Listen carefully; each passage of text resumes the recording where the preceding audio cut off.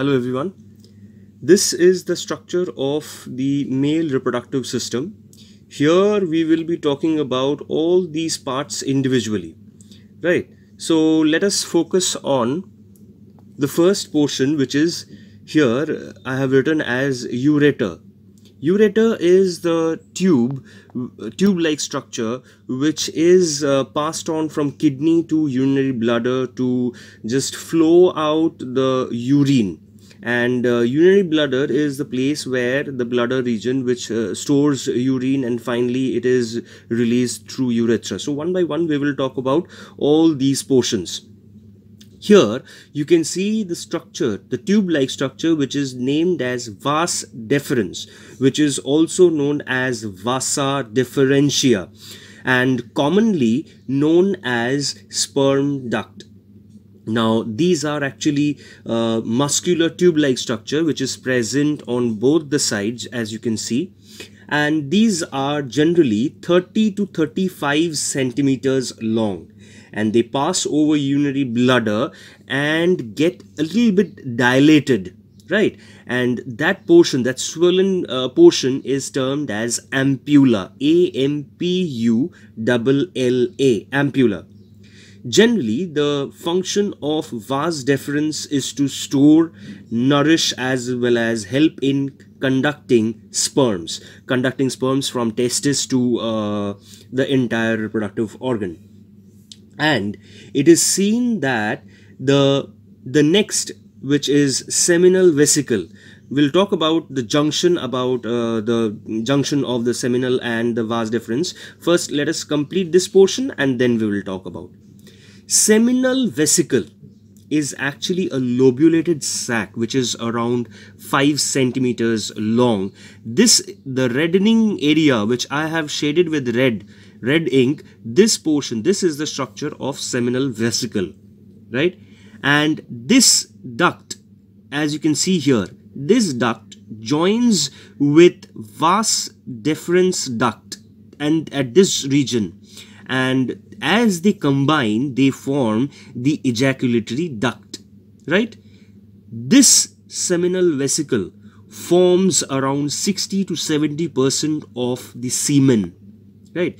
And this produces the component which is a bit viscous, which is alkaline and also fructose secreting. This duct, this portion, helps in secreting fructose as well as proteins like fibrinogen, then prostaglandins. All are produced from seminal vesicle. Next, we will talk about the prostate gland. The prostate gland is large, quite large than the others, and it is pyramidal in shape, around 4 centimeters in width, and the height is around 3 centimeters. It appears like the shape of a golf ball and helps in secreting thin, milky, alkaline substance. Prostate gland helps in the formation of 20 to 30% of semen, and it also contains calcium, phosphates, right?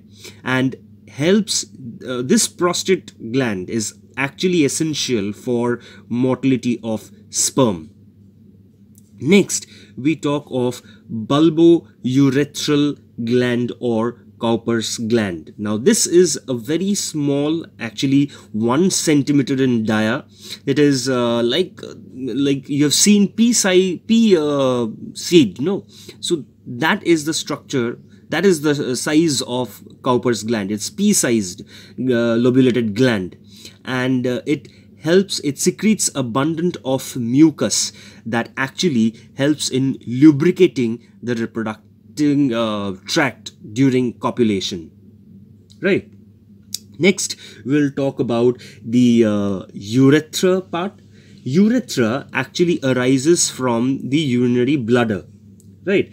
And it is around 20 centimeters long, and we can divide it into 4 regions: the urinary, the prostatic, the membranic, and the penile region, right?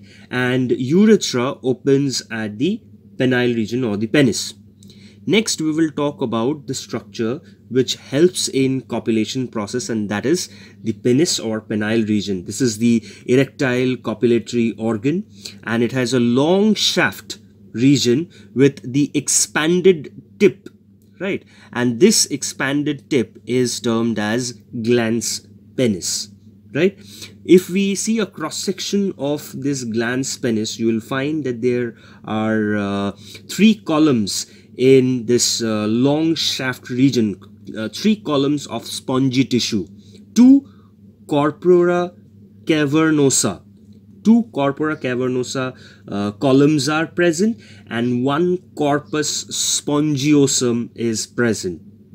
And if you closely see the glans portion of the penis, you will find that there is a loose foreskin which is present, and that is also given the name of prepuce, P-R-E-P-U-C-E, prepuce. So with this entire structure, we come to the end of this discussion. In the next, we will talk about the cross section, the LS longitudinal section and the transverse section of the testis, and also various functions of parts of testis. Thank you.